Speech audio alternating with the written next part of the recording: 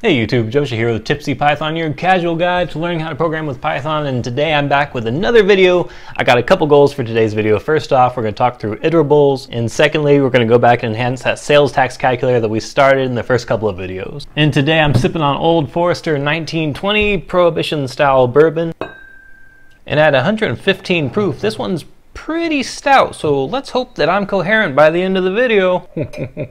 Alright, enough playing around.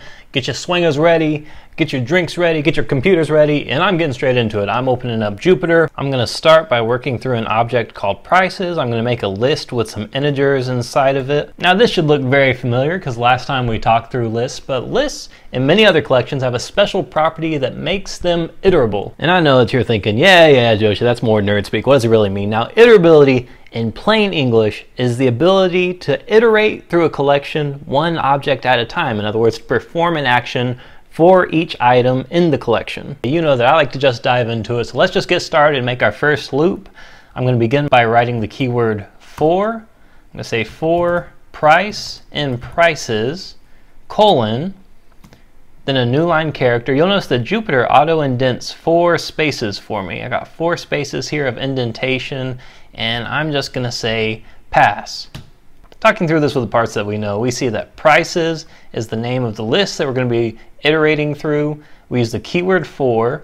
Then we use a temporary variable. Now this can change, but this just kind of by convention. You name your lists as plural variables, and then as you iterate for each item in the list, you use a singular. So for each item in prices, I'm going to call it price. For price and prices, perform some action. I'm just using the keyword pass because it's the easiest thing you can do. It does nothing. It says nothing to see here, just move on. But if I really wanted to make this loop do something, I could do something as simple as print price.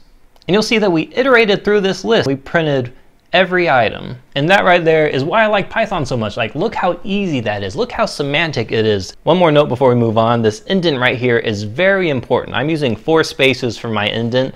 That's what we typically should be using for our indentation. And in Python, it's important because it signals to the Python interpreter that this is where the logic inside of the loop happens, that in the indented block of code, these are the steps that should be applied to each item in the loop. And this is a pretty straightforward piece of code, but as the code becomes more complicated, we're going to have multiple levels of indentation, indenting, and dedenting. It's all going to be very significant to the actual meaning of the code. Moving on with this example, a very common pattern that you're going to see is that as we iterate through something, we need to keep track of the index and understand where we are in a list. A lot of people are taught like this. We're going to initialize a counter starting at 0. I'm going to say for P in prices, print P, and I'm also going to print count. Let's just see what this does. Unsurprisingly, we're printing out each item in the list, and also for every iteration, we're making a second action and printing out count. Now to make this non-trivial code, I'm going to add one more line in here. I'm going to say count plus equals 1. Increment the value of count by 1 for every loop, and we should have something a little better here. We get the value of the item followed by the value of count, and it adds it up for us so that for each iteration of the loop, we understand the index of the list that we're on. And people actually do this kind of thing so much that the Python standard library includes a function that we can use to easily do this. I'm going back to the Python documentation, and we're going to be using enumerate to perform this count for us. Going back to my example, I'm going to grab this out. I'm going to say for P in enumerate prices, and enumerate actually returns a tuple. I'm going to unpack it like this. I'm going to say for index P, because that's what comes out of enumerate, print P, and then my index. And you'll see that I have the same functionality as if I initialized a counter and incremented it myself. Now, many times in code, we're going to increment our way through a list or to perform some kind of action. Let's talk about an important rule of thumb here. I'm going to set up an example and say for X in prices, print prices dot pop. I'm going to remove an item from it, and then after the loop completes, I'm going to print prices one more time. Now at first glance, you may expect this to work its way through prices, removing one item at a time, but let's check the actual output of it. Now what happened here? things got a little dicey because we were changing the list as we were iterating over it, repositioning the index of the items inside of it. For this reason, it's best practice if you need to change something, you can make a copy of the list or append items to another iterable. Let's just take a look how we would do that. First thing that I'm going to do here is I'm going to use the range function that returns a sequence for us to construct a new iterable. To see how it works, I'm going to say for I in range 10, print I, and it returns a range of numbers like I thought it would.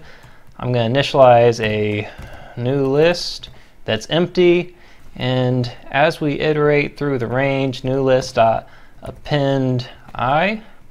And if this worked correctly, we're going to have a new list that contains our range of numbers.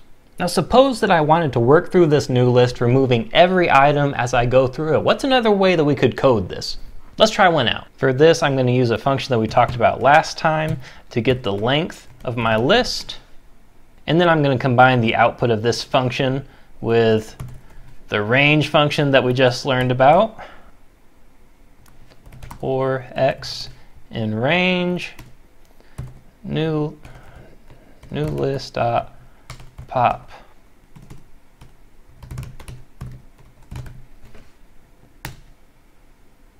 And this works like we thought it would because the output of the range function is only evaluated once at the beginning of the loop. It's evaluated, we have a range of numbers, we iterate through the range, and then we work on popping items out of our list. Now let's go back and perform one little housekeeping thing here just to keep our code clean.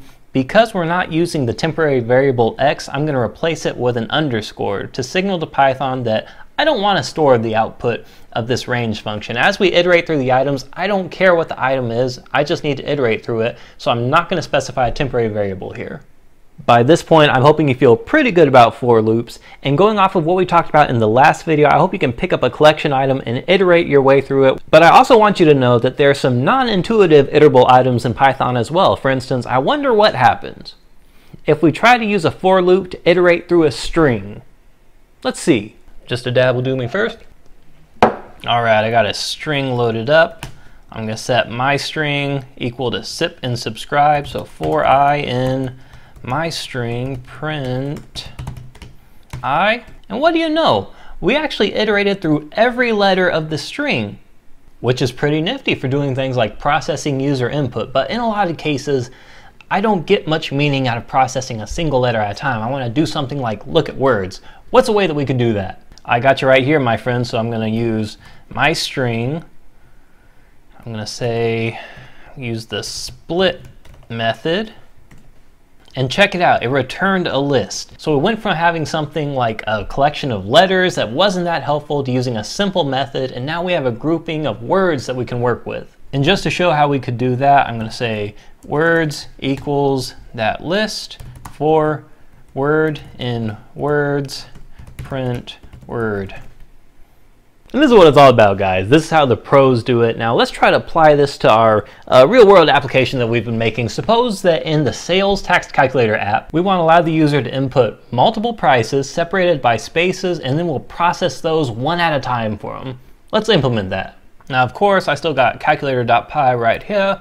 I'm going to open up with Sublime Text, as I like to do. Now, how would we go about implementing this functionality? We want the user to be able to input multiple prices. Now, the first thing that I want to tackle is the input part. We input something with spaces in it. We want to use the split method to split it up into individual parts, and then we can process those. So I'll just start on the input. I'm going to comment out our logic from last time because I don't want to think about it just yet. I'm going to say input price dot split by space, and we're going to call this list, what do you think, prices. Now if we're going this route, I can't convert to a float right here yet. I'm just going to have to split the input string, and just to make sure that we're on the right track, I'm going to print prices.